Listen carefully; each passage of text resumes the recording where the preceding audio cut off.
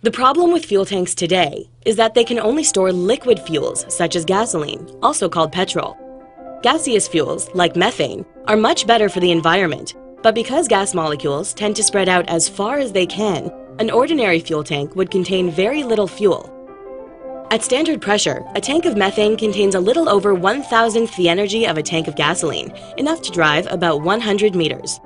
If you were to look closely at the walls of the fuel tank containing methane, you would notice the molecules are much less spread out. This is because methane, like all gases, is attracted to surfaces. This suggests a simple improvement to our tank design. Simply extend the walls of the tank inward to increase the surface area. The freshly exposed surface will attract new methane molecules, which in turn will allow us to store more methane in our tank than before. We can visualize the total amount of methane stored on the inner surface of our tank by laying out each molecule on an imaginary flat surface. With our creative wall extension idea, a 50-liter or 12-gallon tank would have 1 square meter of methane stored on the surface.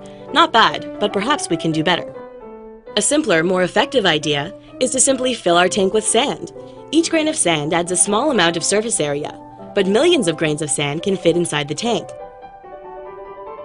This simple strategy results in 100 square meters of internal surface area and a significant increase in the amount of stored methane. Consider the self-assembled crystal Nu-100 designed at Northwestern University by Farha and colleagues. Unlike sand, each crystal contains trillions of identical pores that allow methane to get inside. This multiplies the surface available for methane storage. Filled with Nu-100 crystals, we obtain a total surface of 50 million square meters. But do even better materials exist? To find a better material, let's examine Nu-100. It is self-assembled from an organic chemical and metal copper atoms, which is why it's called a metal-organic framework. There are many organic chemicals and many metals. For the small number of chemicals we are showing here, there are already 9,000 possible materials. Which is the best one? It would take a chemist many years to try all these reactions.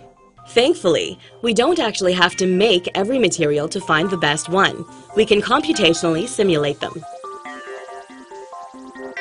The enormous complexity of simulating methane gas interacting with trillions of self-assembled molecules can be reduced to the problem of simulating the smallest repeating element.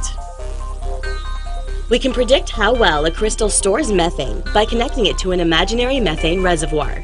We then fill the crystal with methane until the system has reached thermodynamic equilibrium. Once equilibrium is reached, we generate thousands of random configurations of methane molecules, each of which contributes to a statistical average of overall methane storage.